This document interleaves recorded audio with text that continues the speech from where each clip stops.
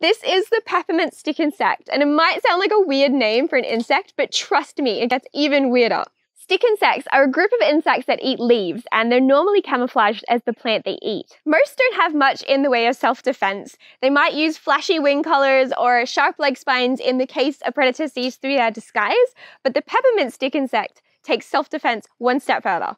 This stick insect is armed with chemical weapons. Just behind the head are a pair of glands. When the stick insect feels threatened, it shoots an irritating spray out of these glands that smells exactly like peppermint. It can spray this chemical forwards or backwards, and it might be minty fresh, but it's absolutely horrible to get in your eyes.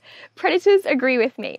But it's not enough to just spray your enemies with perfume. You've got to escape. And these stick insects live in the perfect fortress, the spiny leaves of pandanus. So to get to safety, they tuck their legs in beside their bodies and slide down the leaves to the inner part of the plant.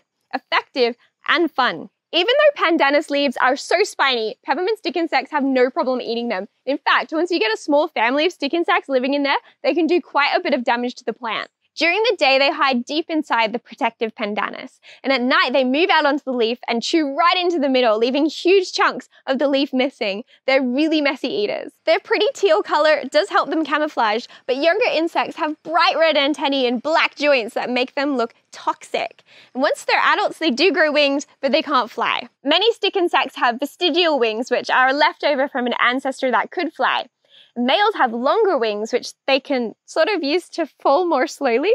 Quite incredibly, many populations of peppermint stick insect exist entirely without males. This is called parthenogenesis. In stick insects, females are able to mate and produce both male and female offspring, but if there's no males around, they'll lay eggs anyway, and the eggs will hatch into little female clones of the mother, which is pretty incredible. Their eggs look like little seeds, and you wouldn't even guess there's a baby stick insect inside. Because these stick insects are only known from a few patchy populations, they're considered a vulnerable species. It's so important that we protect what's left of our wild places because you never know who's hiding in the bushes.